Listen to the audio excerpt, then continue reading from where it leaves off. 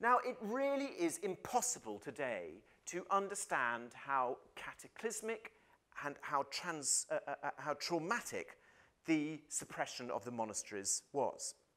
Obviously, this was the complete erosion of a belief system, the erosion of a way of life, a world picture.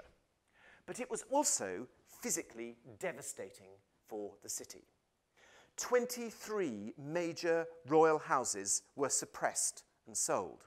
Most were simply demolished for their building materials and the value of land on which they stood. The whole topography of the city of London was transformed in a period of less than 5 years. Now, this map that I'm showing you here shows you the locations of the principal religious houses in 1530. And you can see what an extraordinary amount of the city, but also the immediate environs of the city, was made up of monastic land.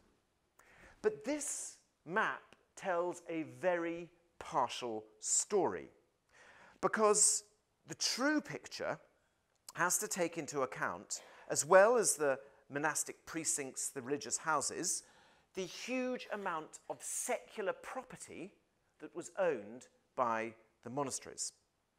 Over 100 monasteries owned buildings and land in the city. And for example, St. Mary Spittal and St. Mary Clerkenwell, both up here, owned property in 60 parishes in the City of London. In fact, I think on the eve of the Reformation, around 60% of the City of London, of the area inside the walls, was owned by religious institutions. 60%.